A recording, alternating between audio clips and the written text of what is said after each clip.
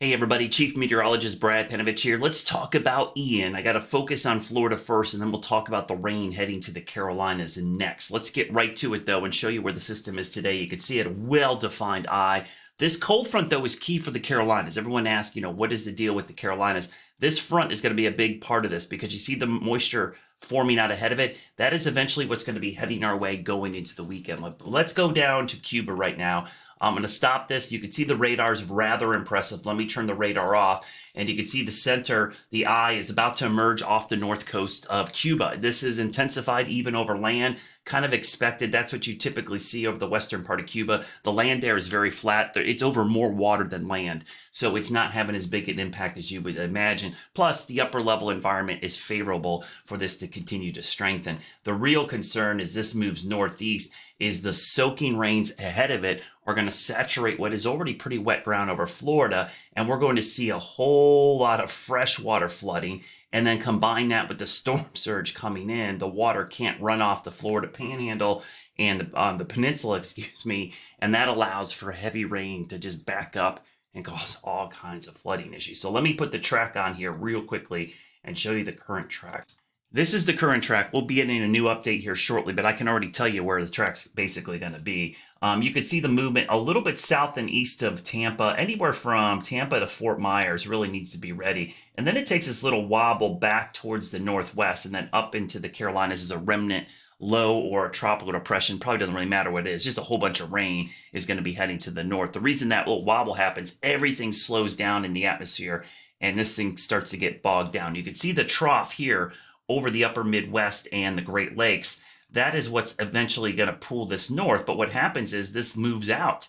This magnet, which is drawing it north, is going to go like this, and high pressure is going to build back in all the way back into this direction. And it's going to get trapped down here, and it's going to cause it to get stuck for a couple of days. And that's going to cause it to kind of sit there. When you look at the super ensembles, all of the guidance together, you could see that little wiggle back to the west, and then it kind of meanders around Georgia, South Carolina, maybe North Carolina, and then eventually moves out. But there's a big spread there because of the slower movement of the system. So let's get right into what's happening in Florida, because this is going to be a huge flood risk. The storm surge potential is huge south of Tampa down to Fort Myers. So this Port Charlotte area, Venice, these areas are going to see a lot of water. But I do want to mention there will be a lot of water on the east side of Florida and Georgia, because remember, the circulation around this is likely going to be broad. We've got high pressure to the north, so there's going to be winds from the high pressure and winds from the low pressure that is Ian. So there will be high water, above average tides, coastal flooding possible. So a little bit of surge possible on the other side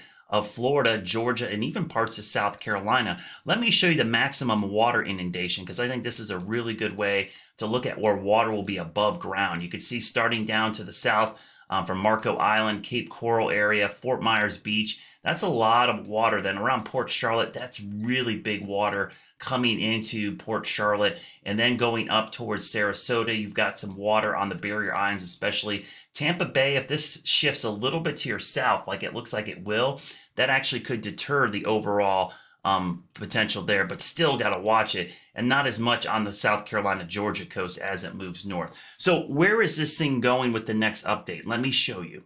So the hurricane hunters are out there right now. I got a couple plots. The white plots are the actual forecast. The blue plots are going to be, I think, the HWRF, and then the green is the GFS. Let me turn off the GFS and the HWRF. You see these red plots? That's the consensus track. That is where you take all of the guidance, the good stuff, the guidance, and blend it together for a forecast. And anytime you see that shift, I would expect that the Hurricane Center, they follow very closely to this, and for good reason, because it does the best job. I think you're going to see a little shift like this in the track. So just a little bit further south and east of Tampa, which again, Port Charlotte area, that area, Cape Coral, Naples, down towards Fort Myers, that's going to be the part that gets hit. And then you see it move north, and you see how it meanders over the western Carolinas.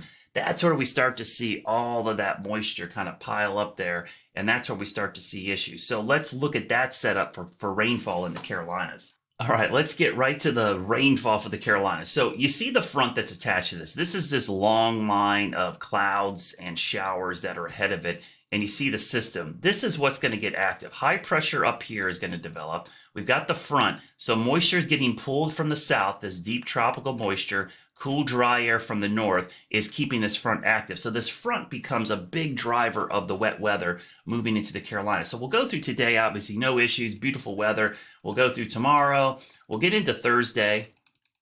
I'm going to stop this Thursday afternoon. So Thursday afternoon, this is 5 p.m. We've got that big high pressure. You could see it actually up here. It looks really nice, a really nice, cool Canadian high pressure system sitting right here, but that is helping to supply this strong easterly flow. That's actually picking up some moisture. The front is stalled right in here, and then the deep tropical moisture associated, obviously, with Ian coming north. So that's kind of the setup. That squeeze play is going to produce a lot of rain. So we go into 11 p.m. Thursday night. We get into Saturday morning, and here comes the rainfall really starting to crank up as we go into Saturday. I mean, this is going to be some really heavy bands of rain into the afternoon. We go to Saturday night, go through Saturday to Sunday. Now we're in Sunday morning. The rain's a little bit more scattered. So if you're looking for the heaviest rainfall day, Saturday looks to be the soggiest, but there's still rain on Sunday. It's just more scattered.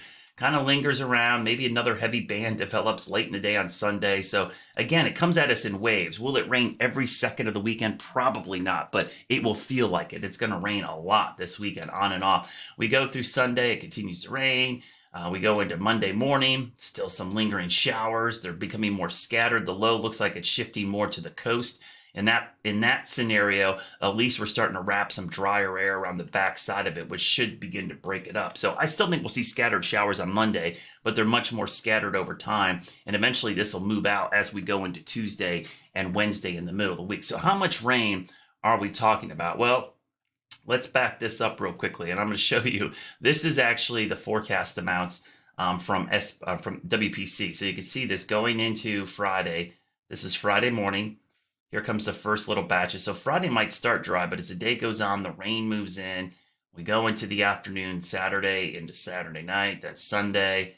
And let me move my head out of the way here quickly. We'll go all the way into early next week, Tuesday. You can see some of these totals around Charlotte now. You're seeing 4, 4.5, 5 inches of rain. Again, that's going to fall over a 3 or 4 day period. But in the mountains and foothills, you're seeing some 6, 7, even some 8-inch amounts. So that's some significant rainfall piling up in the mountains and foothills. So we're likely going to see some significant flash flooding in this setup. Now, if we go back here, I'm going to back this up real quickly, and I'm going to show you some of the rainfall amounts that we're expecting as far as flash flooding. So let me put on the excessive rainfall.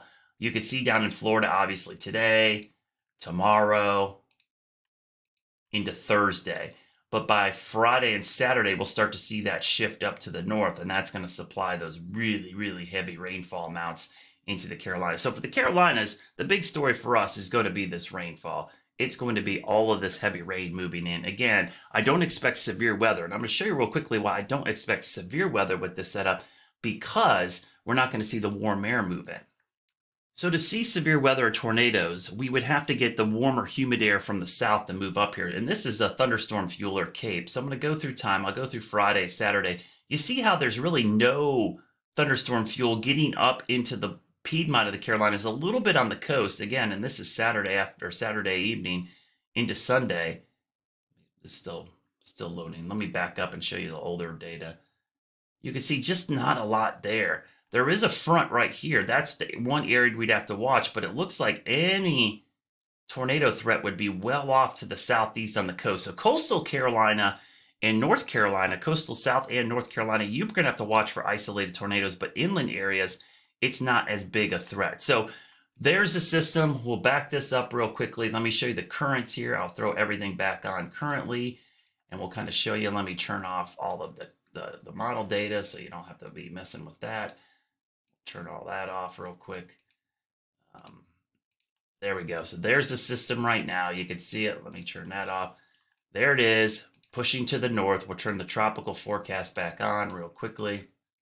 And you'll see there's the track and the forecast cone.